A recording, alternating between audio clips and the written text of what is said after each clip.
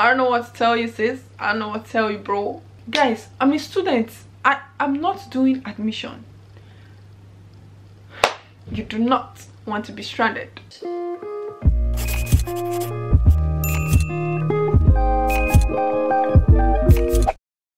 Hello guys, welcome back to my channel. If you're new to my channel, hi, my name is Glory Okings. Thank you so much for stopping by. Please do not forget to click subscribe button before you leave. So in today's video, I'm going to be sharing with you guys how you can get your student residence permit or your student Kimlik card in Turkey as a student. I'm not talking as a tourist or work permit. I'm talking as a student. So if you would like to know how to get that, stay tuned and keep on watching. Okay, there are different steps to take as a student when you arrive in Turkey. So I don't know how you apply for the visa. The visa application process might be different in other countries, but when you've arrived in Turkey, this is how you can apply for a residence permit. You cannot apply for a residence permit when you've not arrived in Turkey.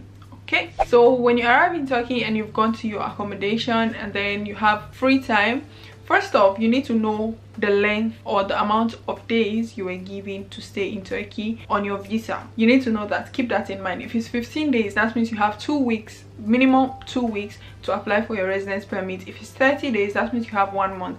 But I would not advise you to wait until the 1 month is over, or else you have to exit the country and come back again, which is stressful because you have to apply for visa all over again. First step to applying for a student residence visa is filling the application form online. So there's a visa application form. I'm going to put the link in the description box, or I'm going to put the website here where you can get the form from. So the visa application form, basically you fill up the form and there are some things they need, like your passport number, your age, your name, you know, your credentials, your parents' name, first name, last name, and all that stuff, mother's name, father's name.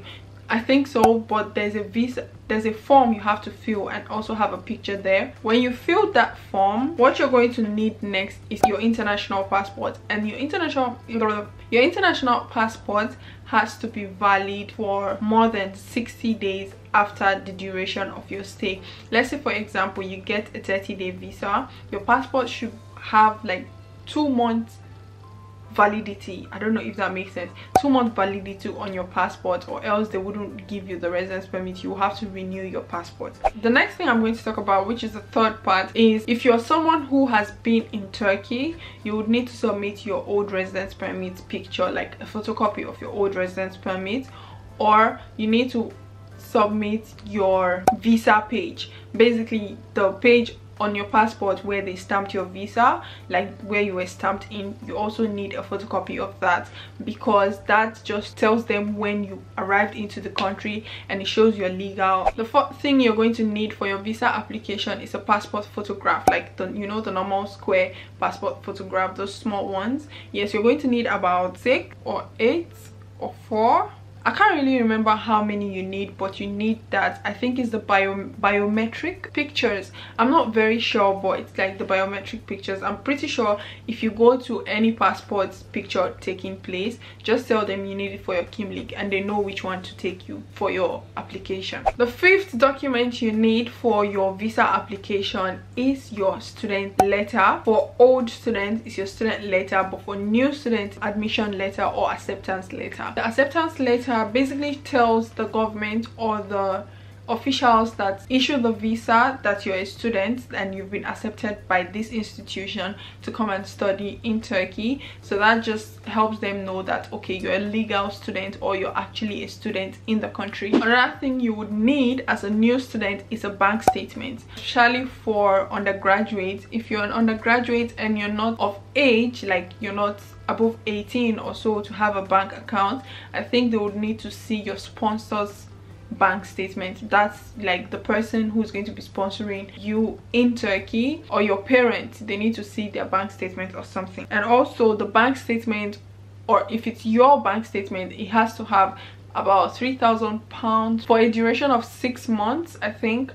So basically a particular amount of money is supposed to be in your account for a duration of 6 months for the students. I guess, I'm not very sure.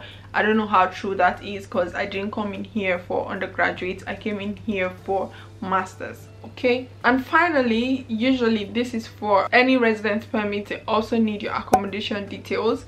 They need to know where you're staying in case they need to find you, and also when they're sending your ID card, your Kimlik card, they need to have an address for your accommodation. So you need to have an accommodation and be able to write your accommodation into the application as well. That's the last thing I know that is a required document for you to have if you're applying for a student visa. So these are side bonus points I'm going to share with you guys. If you're applying from school, for me, when I apply for my permit, I apply from my school. If you're applying from school, you will need to print out 2 documents that state you're the one applying for the Kimlik, and some other one, I don't really know what it says, I forgot to translate it, but it's mandatory for you to have these 2 documents.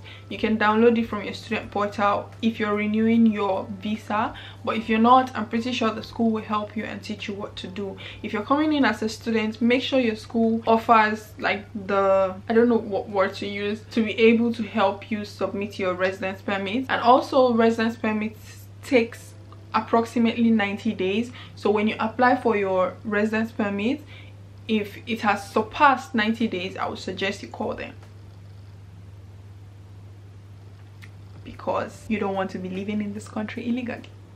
Okay, so if it has not surpassed 90 days, it will probably come out within a month or 2. Those are the things I would say. If your school do not accept you to submit your residence permit through them, I don't know how to explain it, due to the COVID, especially now with the COVID situation, when you apply, they direct you to an office where you're supposed to submit your residence permit.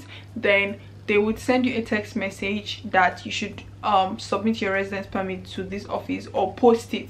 Most of the time, like of recent, I recently realized they started doing the posting one, so you don't have to go to the office yourself to apply for the residence permit. You can just send it through the post office. That's if your school does not agree to, or does not give the option of them submitting it for you. If you need to find accommodation, you can check on Sahibiden. There are some student accommodation. I don't really know any.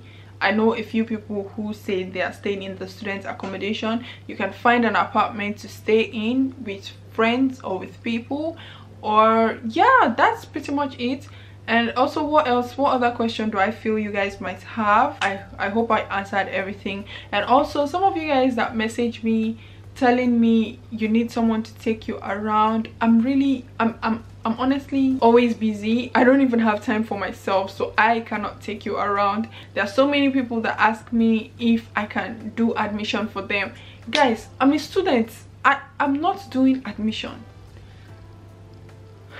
I really wish you guys would stop asking me for admission, because I don't give out admission. I'm not a school agent. I'm also here studying. I don't know anything about admission in my school. I only go to school and go back home when I used to go to school, like when I used to go for classes.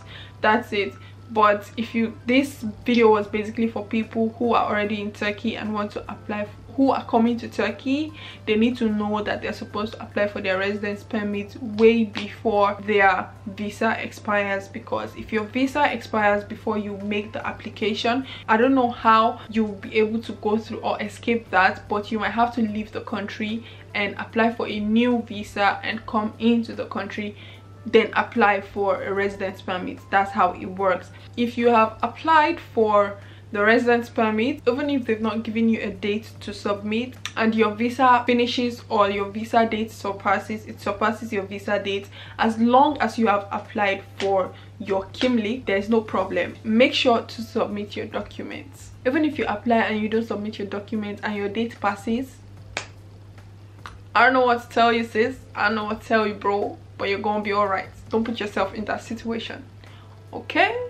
Do not put yourself in that situation. You don't want to be stranded. You do not want to be stranded, okay?